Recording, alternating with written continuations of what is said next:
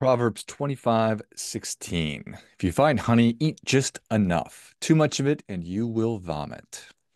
What does that mean? How does it apply in your life, if it even does at all? That's what we'll explore today. Welcome to our Sunday service. Too much, too much, too much, too much, too much drinking, too much eating, too much TV, too many video games, too much Netflixing and chilling, too much pizza and ice cream, too much social media, too much screen time, too many meetings, too many things at once, too much politics, too much work, too much play. Whew. Opportunities abound to go a little too far, to overcook things, to apply too much gas, not enough brakes, or too much brakes and not enough gas. Oftentimes, you think that moderation and the idea of temperance is to quell excess, but it's certainly possible to be excessive with your frugality and excessive with your just really everything. You can go both ways, both ways. Both are not good. I used to joke when I was in my 20s, and not a very good example of moderation or temperance in really any aspect of my life, that I take my moderation in moderation. And that's, of course, something that somebody who is practicing excess would say. And so is appropriate. Take my moderation in moderation. But in some, certainly at some level, it's true. And there's wisdom there because none of us are perfect. And that the fact that we are imperfect is a feature and it is not a bug of human beings. It is what makes beautiful art and pushes boundaries and the envelope and creates innovation and breakthroughs. If everybody was just lukewarm, we wouldn't get anything done. So we need frenetic human beings and, for lack of a better term, crazy people to make incredible music and arts like I've just been talking about, and to take what most people would consider to be over the top and unnecessary risk to show people what's possible. Running the 4 minute mile. No way anybody can do that until Roger Bannister did it, and then everybody does it. Even I've run a 4 minute mile. That's not true at all. I've never run a 4 minute mile and never will run a 4 minute mile for that matter. You get the idea. I'm going through and listening to Elon Musk's new biography by Walter Isaacson. And like all of Walter Isaacson's work, it is incredible. The amount of risk that that human being, that man has taken in every single one of his endeavors is extraordinary. His courage and his tenacity and grit and obviously intelligence. So nothing moderate about Elon Musk. And he's pretty open about his struggles with depression and mania and bipolar and everything else. So I'm not saying it's good. I'm just saying it is. So just like I was not a monk in my 20s, I am not a monk in my 40s.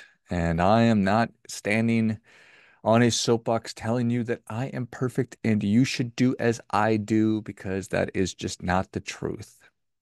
But trying, I am striving to live a more temperate life, striving to realize my ultimate potential, what I believe that I am here to do as a human being, amongst many other things. My prime directive is the realization of my potential. I don't want to leave anything on the table. And when I drink too much on a Friday night and I feel like garbage on a Saturday, that's not getting me any closer to realizing the best version of me. Doesn't mean I don't still do it, but I try to do it less. Try to do it less. So, what I work to do is measure myself based on yesterday, and that is kind of the key. I think that in a lot of ways, and I talk a lot about this, I think a lot about it, we're looking for just right. We don't want to be too hot. We don't want to be too cold. You want to find that just right. And the term for that, the virtue that we were looking for is temperance. And it's the practice of self-control, restraint, and moderation, and mostly in regard to our desires and our pleasures.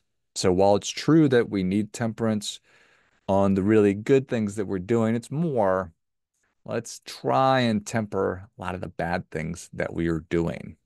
So those four cardinal virtues are prudence, justice, fortitude, and temperance.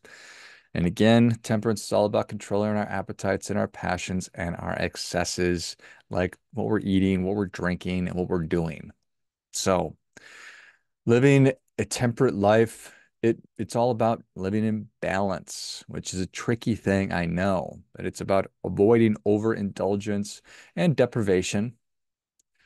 It's all about practicing self-discipline, having control over our impulses. We want to control our impulses, resisting the temptations that we all feel, maybe even all the time. We want to eat the best food. We're interested in sex. We want fun. I want happiness. I want bliss. I want all these things. I want good feelings. I, do I know? Am I able? How? How do I put a mechanism in place to be able to step back from the table, to put my fork down, to say, you know what, I've had enough to drink. I've had enough Twitter for today. It's enough politics for me. I've been watching enough TV, whatever. How do I know? Do I know when to say when? It's a tricky thing. And of course we do. But in a lot of ways, if we can create some structure around helping us to do that, then I think that that's the trick. If left to my own devices, I'm going to eat all the ice cream. I'm going to eat the whole pizza. I'm going to drink the entire bottle of whatever it is that I'm drinking. So, need a little bit of an intervention before my life spirals out of control or I go past the point of no return. You understand what I'm talking about. So, how do I do these things? How do I help myself to do a better job with this? So, Aristotle, he talked about um, finding the golden mean. And that is another way of a much more, a better way of saying just right. So finding that golden mean between excess and deficiency. So it's striking that balance. It's finding just right. So how do we find that? And it's not just great philosophers. It's not just the Bible. It's every major world religion talks about and puts an emphasis on moderation and temperance. The wisest people that have ever walked the face of the earth want to pass on wisdom. And we do that through these ancient traditions, through the religions of the world. The Quran tells us to be moderate in your pace and to lower your voice. Indeed, the most disagreeable of sounds is the voice of donkeys. It is, for sure. Don't run your mouth. Be temperate in your behavior and your speech. Buddhism teaches the middle way. And it's all about avoiding extremes of self-indulgence and self-mortification. Buddha explored everything. He was born in massive privilege, extreme privilege and abundance, and went on to practice asceticism, which is the opposite. So it's extreme deprivation. And realizing that neither are the answer. In fact, the answer is a balanced, more moderate, temperate approach. Taoism talks about the importance of balance and harmony in all aspects of life. The Tao Te Ching tells us to fill your bowl to the brim and it will spill. Keep sharpening your knife and it will blunt. So, going too far one way or another is not a recipe for success. So, how do we know? The reality is that most of us don't know. And when I say most of us, I'm talking about myself for sure. From my experience, my personal experience of not knowing and understanding my cash flow when I was a younger person, And now professionally, I understand that most of us do not have really a very good idea of how much money we have coming in and how much money we have going out. We don't have a very good idea of how much time we're really spending on certain things. We don't have a really clear idea. We don't have a really clear idea of what we're giving our attention to consistently. It's estimated that our minds wander around half the time. So if you're somebody who says, there's just not enough hours in the day, it could be, and the reality is for most of us, that we're just not very focused. So to be more temperate with my attention and to find more time, or to get more time, just need to be a better steward of how we're spending these things. And the same goes for our energy. Like, what am I giving my energy to? So it's a really, in some ways, an unpleasant exercise. And the idea of putting a governor on how it is that we're using and spending our time, attention, energy, and money, I bristle at that because I don't want to be told what to do. That's probably you also. But the only way to know how we're using our resources is to know how we're using our resources. So we have to audit. We have to audit our time. We have to audit our spending. We have to audit our attention. We have to audit our energy. What am I giving these things to? Do I have any idea how much time, how many calories I'm eating? Do I have any idea on a daily basis? Do I have any idea how many steps I'm taking? Do I have any idea how much I'm spending, how much I'm making? Do I have any idea how much screen time and social media time that I have? Now, these things aren't inherently bad. Again, nothing inherently bad. Screen time's not bad if when I make a decision. So how do I know if it's bad or not? That's really kind of the deal here. What is it that I want? What is it that I want? And we make the decisions on this is what is of greatest importance to me. And then we can start making judgments on whether or not my allocation of resources is proper, good, or bad, incorrect. If I want to be somebody who reads a book every month, well, I better be reading 10 pages a day. If I want to be somebody who is able to run a mile, who is a healthy person with a lot of energy, could touch my toes and do some push-ups, well, I better know how many steps I'm taking. I better know how many calories I'm ingesting. If I want to have a better relationship with my loved ones, well, I better know, what their needs are and then figure out, okay, if this is what they want and this is the amount of time that I have, how can I reconfigure my life so that I'm giving them what they need, what they desire, because that's what I want. I want to have a good relationship. So what changes do I need to make? And the answer to all these questions demands that I understand what my current allocation is of these resources. Time, energy, attention, and money. Those are your most valuable resources.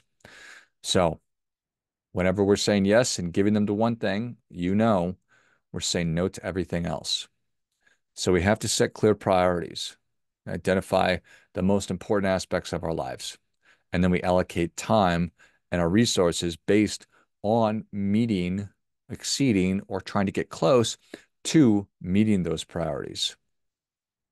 So how do we actually do that? Well, I think that the more we can think about and create a personal standard operating procedure or SOP, that's a really, really, really important step. Think about, okay, I need to I need to honor my my personal desires. So what do I want? My hobbies, my personal development needs, my wellness needs, physically, mental, emotional. I need to obviously honor my work and my career. I need to pay attention to my finances. I need to have my things that are going to bring me peace of mind. I need to have great relationships and have strong family ties and honor my community commitments and obligations and wants. And if that sounds like a lot, you're right. It is. It's an enormous amount, which is why So many of us, including myself, consistently fall short of honoring all these desires, commitments, wants. And that's because we allow other things to fall out of balance. We allow ourselves to spend too much time, spend too many resources on things that aren't necessarily aligned to that. I submit that this is the reason, because we've not created routines and schedules, habits slash routines slash schedules, which go into our standard operating procedure. I always think about and start with bookending the day. So, really mastering and controlling how the day starts and how the day ends. You have more control over those things than you do most of the rest of the day. Once I'm out the door and the emails are flowing in and the phone is ringing, I have a lot less control over that. But I've got pretty good control over how the day starts and how the day ends. So creating habits and routines that are benefiting those things and my priorities that are most important to me, that's going to position me for success.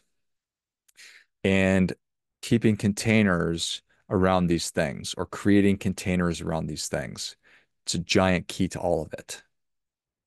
So you can professionally put limits on when it is that you're working or put a better container around when I'm not working and stick to that and honor it. It'll be weird at first. I don't answer emails past 6 p.m. or 5 p.m., whatever. I certainly don't take calls past a certain time, whatever it is. You get to decide, or you can negotiate that, or you can try and negotiate it at least. I'm not saying any of this stuff is possible, but it's worth a try. And same is true of all of these things, creating containers. If you're going to if you're going to drink alcohol on a Friday night or a Saturday night, I'd set containers around that. Make it a number of drinks or a certain amount of time. And when you've hit that, stop.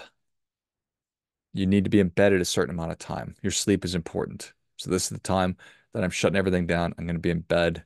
You might not be sleeping at 10 o'clock at night or 9 o'clock at night or 11 o'clock at night, but get in bed, shut everything down, position yourself for success.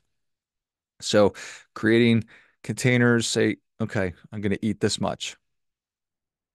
Um, it's okay to eat dessert, to eat ice cream, to eat pizza. Just can't eat all of it all the time. It's not a recipe for a temperate life.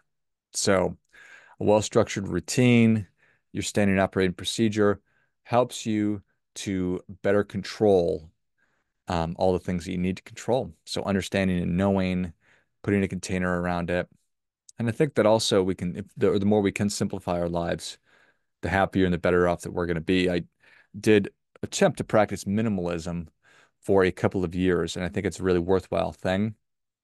And the simple act of quickly, minimalism is the idea that the things that we own end up owning us and our possessions and our junk. And odds are your house is full of in your garage. Maybe you can't even pull your car into your garage or your closets, or you have a storage unit, and it's just all this crap that we acquire over time, but we don't need. And that drains resources. No doubt about it. You're thinking about the stuff when you could be thinking about other things. So simplify things. I think exercising is a really important thing. Um, I know it is. And I also know that there's so much good stuff out there in the world. There's so many things that are pleasing and enjoyable from an entertainment perspective and a food perspective, and from just so many things to gratify ourselves with. And there's so much BS out there too. So much BS. And these days, there's so many different entities and algorithms and advertisers and marketers that want to extract your most valuable resources. So we need to make sure that we're paying attention to that. But the first step is that we need to decide what it is that we want. We have to decide what matters most to you. And I like to think about an ideal version of myself. And it's a version that I aspire to be and I'm constantly moving towards. Then think about, okay, this ideal version of me, how does that version of me spend my time, my energy, my attention, my money? And I try to do that. I try to do the things that I've been talking about today. And while it's not a game of perfect, I'm not trying to do it perfectly. every single day, the idea is that I am doing my best and I'm measuring myself against yesterday's version of me.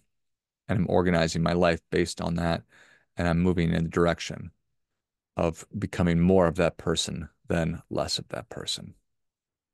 So, temperance, moderation, and take your moderation in moderation, but be mindful and thoughtful of your temperance. Be mindful and thoughtful of your feelings. And I never want you to not honor your feelings, but I just don't want you to act on all of your feelings. You feel whatever feelings you're feeling, recognize them, feel them, let it flow over you, and then think about it rationally and logically and make a better decision on how it is you're going to move forward. As always, do your part by doing your best.